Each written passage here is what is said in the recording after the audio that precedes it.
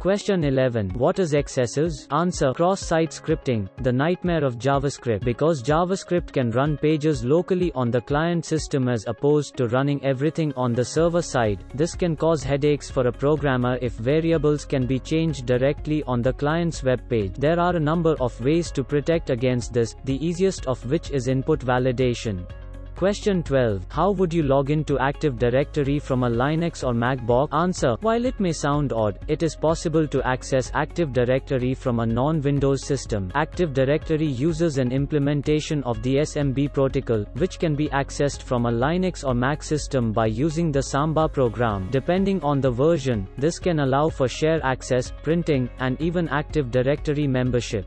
Question 13. What are salted hashes? Answer: salt at its most fundamental level is random data. When a properly protected password system receives a new password, it will create a hashed value for that password, create a new random salt value, and then store that combined value in its database. This helps defend against dictionary attacks and known hash attack. For example, if a user uses the same password on two different systems, if they used the same hashing algorithm, they could end up with the same hash value. However, if even one of the systems uses salt with its hashes, the values will be different.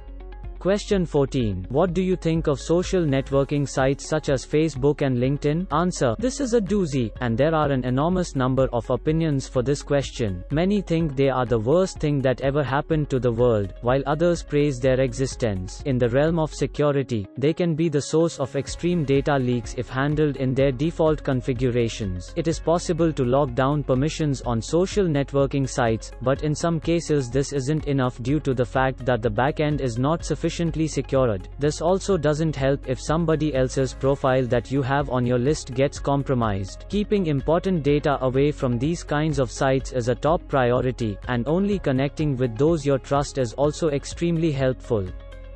Question 15. What are the 3 ways to authenticate a person? Answer: something they know, password; something they have, token; and something they are, biometric. Two-factor authentication oftentimes uses a password and token setup, although in some cases this can be a PIN and thumbprint. Question 16. How would you judge if a remote server is running EAS or Apache? Answer: error messages oftentimes give away what the server is running, and many times if the website administrator has not set up custom error pages for every site, it can give it away as simply as just entering a known bad address. Other times, just using Telnet can be enough to see how it responds. Never underestimate the amount of information that can be gained by not getting the right answer but by asking the right questions. Question 17. What is data protection in transit vs data protection at rest? Answer: when data is protected while it is just sitting there in its database or on its hard drive, it can be considered at rest. On the other hand, while it is going from server to client, it is in transit. Many servers do one or the other, protected SQL databases, VPN connections, etc. However, there are not many that do both, primarily because of the extra drain on resources. It is still a good practice to do both, however, even if it does take a bit longer.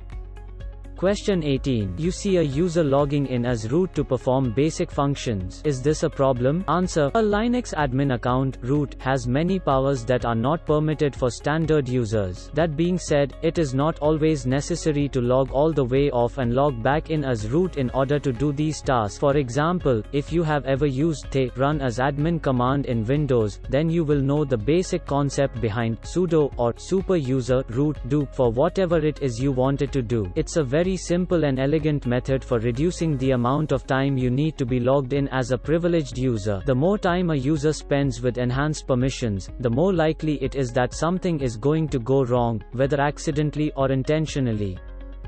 Question 19. What is an easy way to configure a network to allow only a single computer to log in on a particular jack? Answer: sticky ports are one of the network admin's best friends and worst headache. They allow you to set up your network so that each port on a switch only permits one, or a number that you specify, computer to connect on that port by locking it to a particular MAC address. If any other computer plugs into that port, the port shuts down and you receive a call that they can't connect anymore. If you were the one that originally originally ran all the network connections, then this isn't a big issue, and likewise if it is a predictable pattern, then it also isn't an issue. However, if you're working in a hand-me-down network where chaos is the norm, then you might end up spending a while toning out exactly what they are connecting to.